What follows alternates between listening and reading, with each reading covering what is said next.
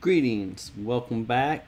My name is Greg Moss. In this video we're going to see how we can take an Odoo installation that we did in a previous video, got up and running, how we can create a configuration file for that Odoo installation and configure it in such a way so that when the server restarts that our Odoo installation will restart.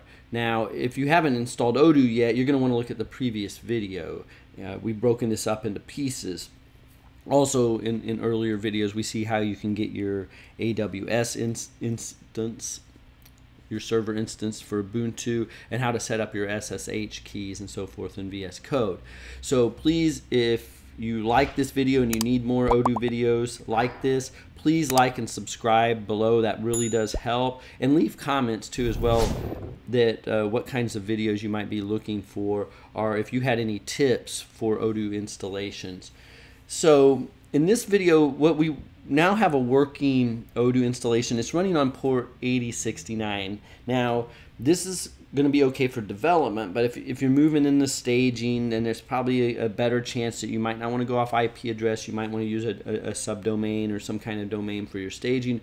But certainly once you get to production, it's probably unlikely that you're going to want IP addresses for everything. You're going to want these tied to domain names, and you're also going to want to make sure that the server can start and uses a configuration file as well. So there's, even though we got Odoo running here and we can verify that it is running and it's responsive and it's working like it should, now we're going to basically clean up our install, make it so that Odoo can start the server if the main server, the Ubuntu server, should perhaps get rebooted. So to begin, because we have our standard guide, remember you can get this free installing Odoo 14 on Ubuntu guide below. I'll have a link where you can click and get this guide for free, so it'll help you walk through all the steps. So we've done the first part of the guide here where we've tested out our installation. So now once we've gotten there, we need to configure Odoo so that we could run custom add-on modules and things like that as well. So the first thing we're going to want to do after we stop our server is deactivate our virtual environment. So I'm going to come back to our install here, and this time we do want to Control-C to kill our server running, and we're going to do a deactivate. And when we do deactivate, notice that our Odoo VMV goes away here. Now we're no longer in the virtual environment. We're back in Odoo, just running Odoo 14 as the user. So we're out of the virtual environment, but we're still Odoo 14 as the user. And when we come back here, we'll see that we want to make a directory for our custom add-ons to hold them. We don't want to put them in with the regular source code. We want our own directory for that, and that we're going to use the mkdir for make directory. Now we still want to be in Odoo 14 as the user here because we want the permissions on this directory to be appropriate for when we run the service. We want this user to have access, not the Ubuntu user. So that's important, because if you happen to have Ubuntu here and you make the directory, then the Odoo 14 user won't have permissions, and you'll have to go in and set the permissions manually. And so there, now we want to exit now to basically get out of this Odoo 14 user. So we hit exit, and by typing exit, we get out of the Odoo 14 user context, and now we're back to Ubuntu where we can use root and do administrative changes. So we'll jump back once more, and here you can see that I'm just going to create an empty file here in the etc directory, and it's going to be called odoo14.conf. So I'm going to Control-C to copy that and paste like that, and this is going to bring up a text editor in the terminal. Now because I've got VS Code installed, I could do some things to use VS Code to do this. The reason I'm not really doing that now is there could be a lot of people following this installation guide that could be doing PyCharm, or they could be using just a terminal access, and so I'm kind of installing this as you would, so you could install it using any environment you wish. So we're going to use the nano editor here, because that's what you would have to use if you're using the terminal. It's not so bad. We're going to see how that works. So I'm going to come here, notice it says copy the following code into the text editor. So we're just going to select all of this down here like this and copy it. And I'm going to right click and hit paste. Now, notice the most important things here are the DB user. If you want this to work, this is going to need to be the DB user. This also needs to be set to what you want that administration password to be, what they call the master password when you're actually in the database manager. So remember in the previous video, it assigned this password. Well, we don't have to use that password. We're going to make this configuration file tell the Odoo server what we want that password to be. So I'm just going to leave it this. Actually, I'll probably just change it to admin for this test. Now, obviously, you want to have this be secure. Now, I almost made a mistake. I'm going to have to use my arrows to go up here and change it to that. I just want it easy to remember for the purposes of this tutorial. You're going to want this to be very secure if this is in a production environment, this password right here.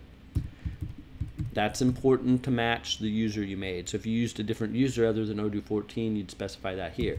Now notice in our add-ons path, we're going into the Odoo directory here where we installed the code, but now you'll notice we have a path as well to the Odoo custom add-ons directory. We have our port defined here, and we also have what is called a long polling port as well.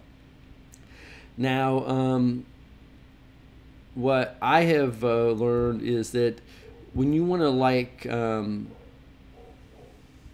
setting up in Nginx with the long polling and Odoo 14, you most likely want to use multiple users here, multiple workers, and you want to make sure you define this port. If you don't do these things, then the chat has it kind of runs on its own worker thread is the way I would put that. And so this would be like a configuration I would use, and you'll notice down here there's a DBF filter as well that you'll want to use and set for your configuration file for what your database is, especially if you're going to have more than one database in one instance of Odoo running on the server. So this way, when you specify the configuration, Odoo is going to know exactly which database you're talking about, and it's not just going to default to one. So I think I would go as far as to saying from a security standpoint in any production environment, always specify your database filter here.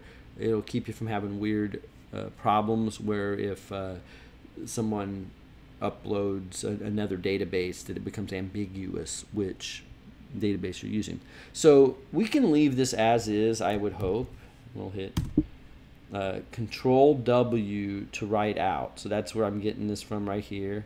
Control W to write out, and then I can hit Control X to exit. And so that's created that file with those changes that I've made. We can go back here to our installation guide, and notice I'm saying make sure you change the administration password for anything like that. Now we want to create the file that's going to start the Odoo service for us. And so I'm going to come here and click. So notice this syntax is the same because this basically says become an administrator, use the text editor to create this file. And notice this one's in the etc systemd directory, and I'm going to hit enter there, and then we come back to our content here, and I've got to copy this into the text editor. So we just come down to here, copy and paste it, and you'll notice that we have a description up here, Odoo 14. This is just informative, so this doesn't have to match anything else that we've had so far, but you know, we keep it the same because that's just easier. And the same with this system identifier. This is what it's going to be identified in the system as, and we're defining that here. These, however, user and group, must match the user and group that you created earlier on. These are also important to be the same. Notice that the exec start is looking into our Odoo-venv bin Python 3, so it's specifically picking the Python version from our Odoo virtual environment that we created. Notice here that we have a path right to the Odoo bin that we were doing manually. So we were manually running this before to just make sure everything worked. Now we're going to run it automatically, And notice here we have a -C, which stands for configuration file, and we're specifying that configuration file we set up earlier in this video. So even if all this doesn't make sense, that's okay, as long as it works. If you're an Odoo integrator who's doing this a lot, hopefully this will make sense. Go back and watch the video again if it doesn't make sense the first time. But that's as clearly as I can explain it, is this exec start command right here is literally what is starting Odoo.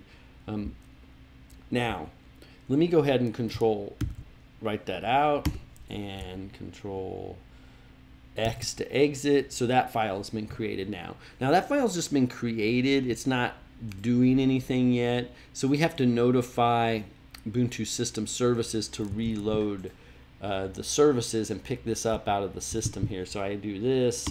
This is going to tell it to reload this file. If I did everything right, I can now enable the service. So that's going to be right here. I'm going to control C.